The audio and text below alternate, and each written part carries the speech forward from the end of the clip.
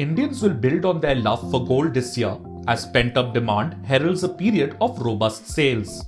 This was the main finding in the World Gold Council's recent report, The Drivers of Indian Gold Demand. The report stated that imports remain strong and retail demand was expected to pick up when pandemic restrictions were lifted across the country. Data from the previous year illustrates this point.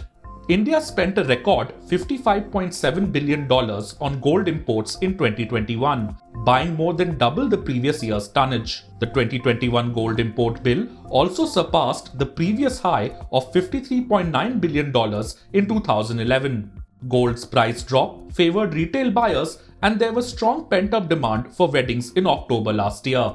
Rising incomes are one of the biggest single drivers of long-term gold demand. This suggests that as India's economy grows, demand for gold should increase, the report stated. However, a fall in employment numbers, particularly salaried employment, and a poor consumer sentiment index could seriously affect the sale of the yellow metal in India. This is at a time when the Omicron variant of COVID infection is rising across the country. Nevertheless, India's strong gold consumption in 2021 and the expectation that its price may recover to 55,000 rupees per 10 grams from near 49,665 rupees now amid pandemic woes, inflation worries and a stronger US dollar could definitely cause a strong uptake in the demand for gold this year in India. Recent data also suggests that since the pandemic-induced slowdown, the demand for gold is on the rise in India. In 2020, gold demand stood at 450 tons. But in the first 9 months of 2021, India's gold consumption stood at 360 tons, driven mostly by demand for jewelry. The end-year forecast for gold consumption in 2021 was 600 tons, according to the World Gold Council. It is worth noting that several Indian households view gold as an important investment, treating it as a hedge against inflation. It's an investment that cuts across the entire socio-economic spectrum and is commonly used as a bride's dowry in Indian marriages. So, the pandemic and all its related uncertainties could actually accentuate the demand for gold in India. A lot more will be known in the wedding season that starts January 15 across India.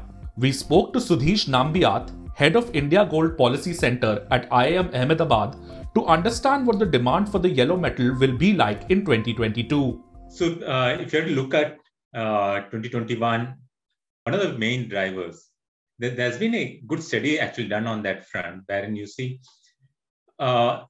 historically, whenever Indian equity markets have performed really well, and the same years, the Indian gold demand has been exceptionally good. And we have seen what's been the kind of performance for the equity markets in 2021. A reason why we had a solid imports that's happened, the record imports that happened last year.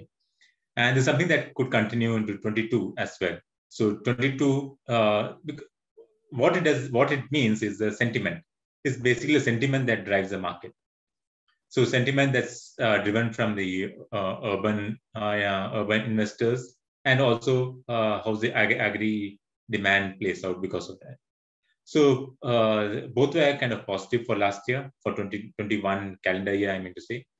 And 22 again, the forecast as such remains really positive for the equities. They're still really bullish on the, at least on the Indian equities front. And we expect the same to continue, but we might not have another record here, but demand should be around 600 to 700 tons for the domestic market.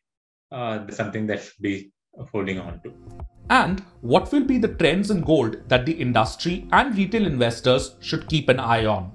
Just before we started this conversation, a circular was released whereby jewelers are being allowed to import directly through the International Bullion Exchange.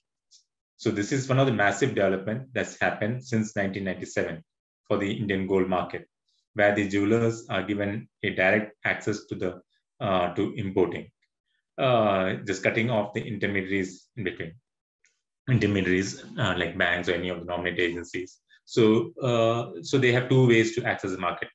One, they can go through the banks for the nominate agencies and the DGFT appointed nominated agencies and nominated banks. Otherwise, directly access to the exchange. So that's one big development. So how that plays out is something that we need to watch for. Looking for further clarification through circulars from the International Bullion Exchange and the IFSCA. So the second part is for the retail investors. So for the retail investors, is there going to be a cut in the duty? This is something much debated over the last 3 months at least, for the reason that we had some really big unofficial numbers, and cutting the duty is also very much within the framework of what I'll say, getting the trade through official route. So and making it more, getting it more in the formal channel. So if that happens, if there's a cut in the duty, there'll be a lot of enthusiasm within the retail investors to buy, even if it drops by 3%. There'll be a lot more incentive for them to get to the market and buy. Whenever Indian equity markets do well, the demand for gold picks up as well. We should expect a year of robust growth in demand. However, it might not turn out to be a record year. A lot will depend on the severity of the Omicron variant and whether we again witness the cycle of lockdowns and curfews. If you like this video, share it and subscribe to Business Standard. For more news, views and insights, log on to www.business-standard.com. Do also follow us on YouTube, Twitter, Facebook, Instagram, Telegram and LinkedIn.